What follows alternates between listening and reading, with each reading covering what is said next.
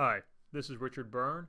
In this video, we're going to take a look at the latest feature of Adobe Spark's video editing tool, and that is the option to insert video clips from your computer or your iPad into your Adobe Spark videos. So let's go ahead and get started. Click on the video option.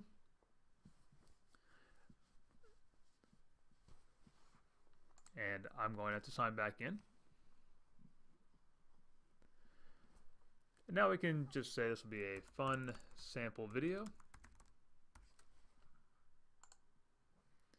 Now the theme that we pick or the template that we pick doesn't matter.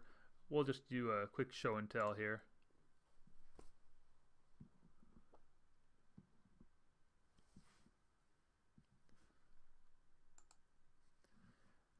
And now when we add things to the video, we can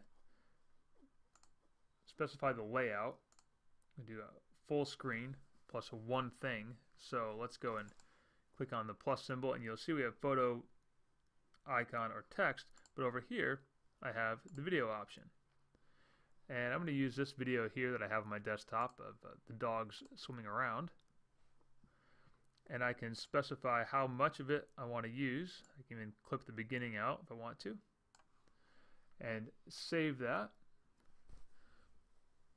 And now that video clip will be in my Adobe Spark account, and I can use it in my video.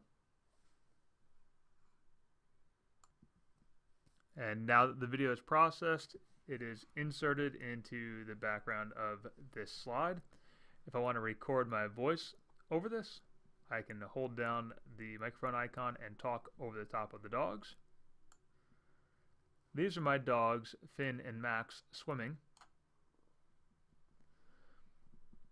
And down here, I have a little tip on what I could have said there.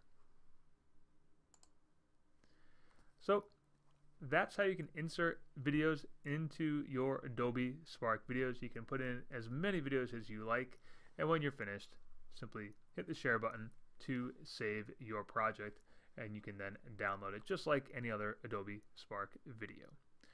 As always, for more tips and tricks like this, please check out freetechforteachers.com.